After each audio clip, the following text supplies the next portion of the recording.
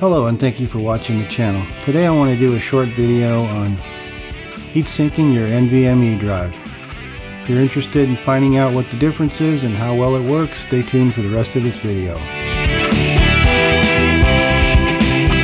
Recently I did a video on a NVMe heatsink adapter for the PCI Express card. I'll put a link down in the description in case you want to check that out. And it raised a lot of questions and some controversy as to whether or not you really need a heatsink on NVMe boards. As you know, a lot of these motherboards also, especially the current motherboards, include heatsinks right on the motherboard. So when you mount the NVMe drive, you're basically mounting a heatsink on top of it.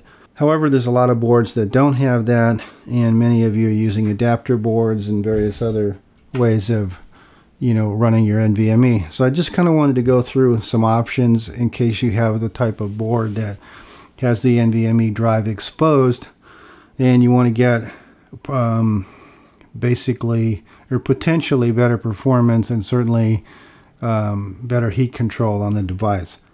So I want to kind of go over some of these. I'm not going to test them all because they all basically perform about the same with a couple of minor exceptions.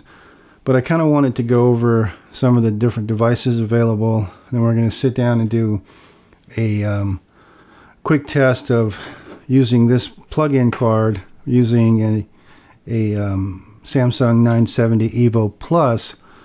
And we'll run it without a heatsink, kind of in this configuration. We'll measure the temperature as we're hitting a benchmark and as we're pounding it with some data. And then I'm going to apply one of these heat sinks on it, and then we'll go ahead and retest it again and see what the difference is, see if there's any difference in performance, and see if there's any difference in the temperature, the heat sinking. So before we get into that, I kind of want to go over some of the different options that are available, just to kind of give you a better overview. And I'll have links to all this stuff in the description in case you want to check any of these out. And these are obviously affiliate links. All these products I bought myself and I use for on my own systems. But there are different types, a couple different types. They predominantly vary in size. So if you look at something like this, for example, as you can see, this one's considerably thicker. Therefore, it's going to provide slightly different heatsink characteristics. But the way it mounts and everything is very similar to something like this, for example, that's much thinner, much lighter heatsink. And this is the one, by the way, we'll be using for our test reference because it's probably one of the thinner ones out there. So I kind of wanted to give you a baseline of worst case scenario. And then there are heatsinks like these, which are actually double-sided, where you have a heatsink both on the top of the SSD and on the bottom. The only issue with these, and I'll warn you now, is that not all motherboards or not all cards like this one provide enough room on the bottom for the clearance of the bottom heatsink. So if I look, and you probably can't see it very well through the video, but the clearance on the bottom of this board, primarily in this area here, I can't use a bottom heatsink on this. So basically, we're going to look strictly at top heatsink solutions, which all of these are. They only come with a top heatsink. This is one of the few that has a bottom one. And if you have an SSD with bottom chips, you're going to need to use one of these. But those are becoming less and less frequent. So with that in mind, we're going to go ahead and mount this guy. I'm going to go ahead and first run this card, show you what the benchmark is like, and then we're going to go ahead and mount this heatsink.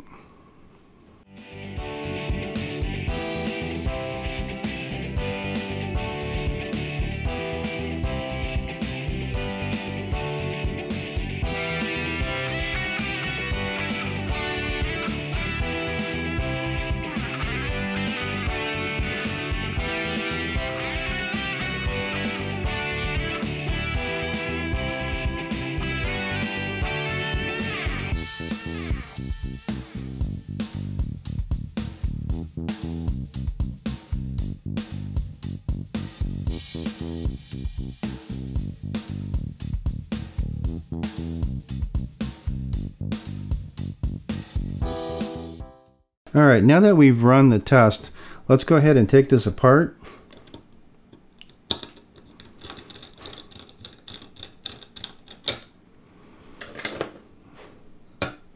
And let's go ahead and mount the heatsink, pop it back into the card, and we're going to rerun that test using the same drive, the same card, with this heatsink applied. Now the way these work, most of these are about the same, and you can use regular rubbing alcohol, but these come basically with a cleaner. So, and the primary reason for this cleaner is just to clean the stuff off the top of your SSD.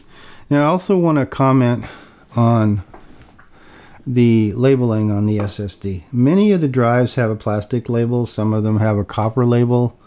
They're all removable, and all will void your warranty if you remove them. If you want the maximum amount of cooling, you can go ahead and remove the label. I'm going to actually do this with the label on, because I typically do not take the label off Samsung drives because they are thin copper on most of them, and I don't believe it. I mean, it does impact the temperature a little bit, but I would prefer to maintain the warranty on my drive. And as you see from the performance, there's more than enough heat sinking going on there. So I'm going to go ahead and wipe this down. Again, this is not super necessary unless your drive's been, sitting around for a long time.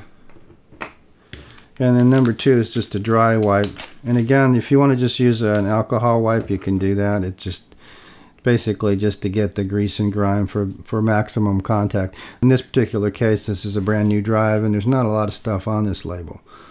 So to mount this, I'm just going to go ahead and take the supplied pad,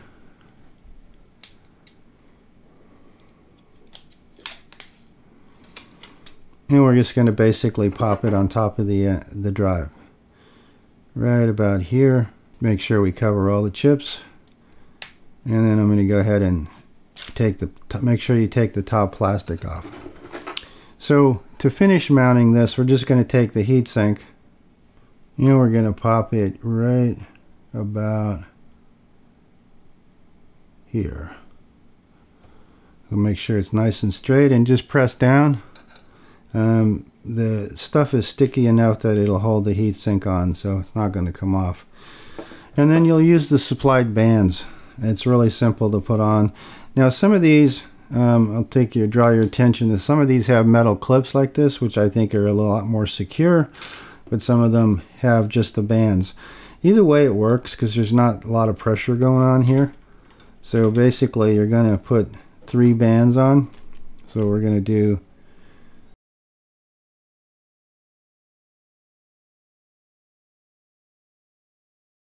and there we have it. So we've mounted the heatsink, basically held on just strictly with these bands. And again, you can consider getting these with the clip, which basically mount, very similar. They clips onto the heatsink, and then on both sides, and holds the heatsink on. You'll find this actually does more than sufficient job. Some people may not like the look and would prefer to have the clips, kind of like this one here. If you look at one of my other drives, this one actually has the metal clips. This happens to be an Aqua Computer heatsink. It's a Cryo M. This one actually is hard to find nowadays. They don't make it anymore, or at least they're out of stock. But this is an excellent heatsink as well. I've run this many times.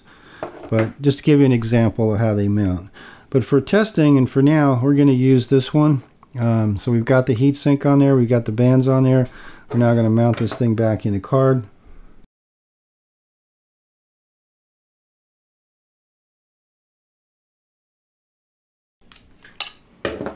And there we have it. So now you're looking at the card with the heatsink mounted on the NVMe drive with the thermal pad underneath. So now it's time to run some testing, and let's see how this guy performs. Okay, as you saw from the first run when we ran the NVMe without the heatsink, we hit like 87 degrees. Now just for reference, Samsung's datasheet shows the normal operating temperature at 0 to 70 degrees C and throttling to begin around 79 degrees. Now, it doesn't mean it will throttle to notice anything, but the controller will start to throttle right around the 79-80 degree range. So we want to kind of, idealistically, you want to be below that temperature when you're operating. So let's run this test with the heatsink attached, and let's see what kind of difference we get. Now, just to backtrack a little bit, the reason I picked the EVO Plus is because that's one of the drives that's probably most common nowadays. It's probably one of the best values out there. The pricing is very competitive with other cheaper drives, and it has one of the better performance curves. Also, keep in mind that if you're running a Samsung Pro, which I have in a couple of my systems, that runs even hotter. So if you have a 960 Pro, this actually runs even hotter. So if you'll notice on the screen that I do have a 960 Pro in the system, but since it already has a heatsink, it would be pointless to run it as any type of comparison. But they do run hotter, and you can even see at idle temperature it's running hotter. So we'll take a look at the EVO Plus and see what happens when we hit this pretty hard with the same benchmark, and see what kind of effect the heatsink has.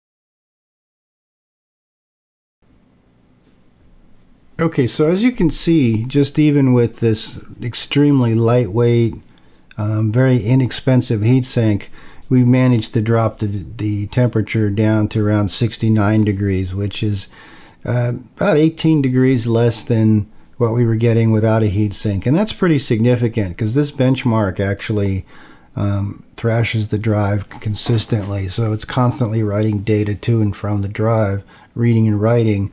So it's probably more than what you would normally see on your everyday activity on your system. So to get this kind of performance from, you know, a cheap heatsink is pretty amazing.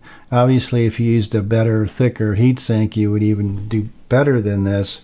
You know, but what I'm trying to demonstrate here is worst case scenario, and this is more than acceptable. This is doing a phenomenal job given the size of the heatsink that's put on there.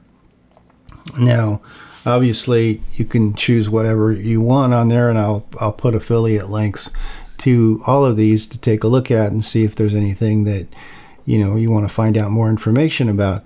However, you know, from my perspective, virtually any heatsink that has any substance to it at all will provide you some phenomenal results. So whatever one you get, I just recommend you get one. So in closing, take a look at your motherboard. If you're running a motherboard without any type of heatsink at all, consider getting one of these. It's a very low cost upgrade, and it's going to provide you a little bit of peace of mind. There's always the debate of the labels and whether you should pull it off or not, and I'll let you guys decide whether you want to do that or not. For me, I'm leaving the label on, especially on Samsung drives.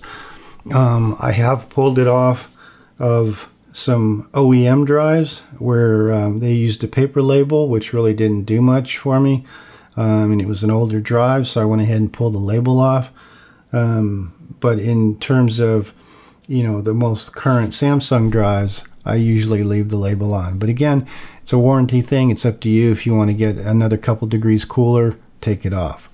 So I hope you've enjoyed this video. I hope it's answered some of your questions, and thank you very much for tuning in and watching.